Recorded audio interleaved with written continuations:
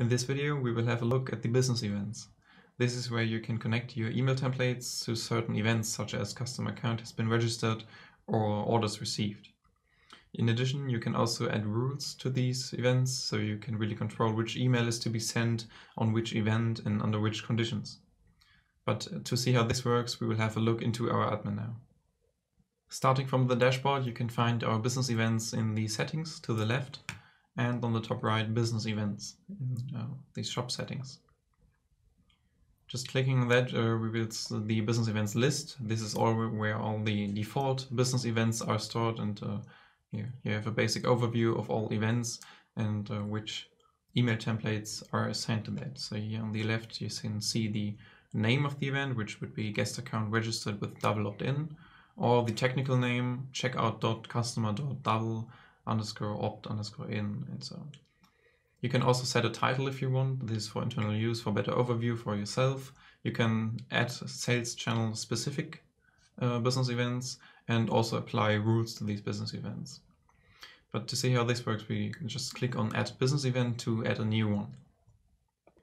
For our new business event, we will use an example. Just let's say we want customers who pay their orders with paid in advance should get a different order confirmation than in every other customers. So we start, of course, with the title and fill our name. This is for internal use, for better overview, of course. And we say order confirmation paid in advance, for example. We set it on active because we want it to work, and select our event. This is very crucial. This is all the events the email template is triggered on, and we want an order confirmation. So we can just search for order, and our event would be order placed, or the technical name checkout.order.placed. We select the business event and we go on with the email template. If you already have an email template, you can just search for it and select it. But we do not have one right now, so we just jump in the email templates and have a look on the email templates. For this, you can go again to Settings, and here on the left, select Email Templates. Here you can see a list of all the email templates there are in Shopware, and if you want to create a completely new one, you can click on Add and select Add Email Template.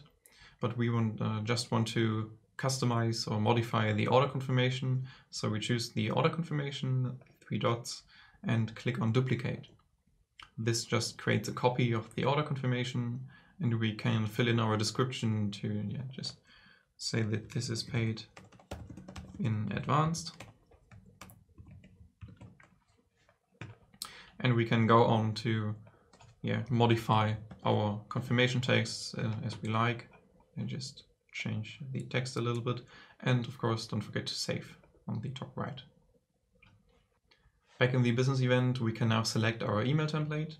You can just search for the title we gave it and choose here paid in advanced, which is an order confirmation. So we select that email template, and we also assign a sales channel to it, which would be our user training sales channel. And now there's the rule field.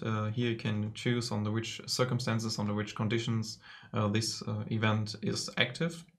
And here I also created a rule in before, which is paid in advance. This rule just uses the condition that the payment method is one of paid in advance. So just don't forget to save the business event if you have filled out every field.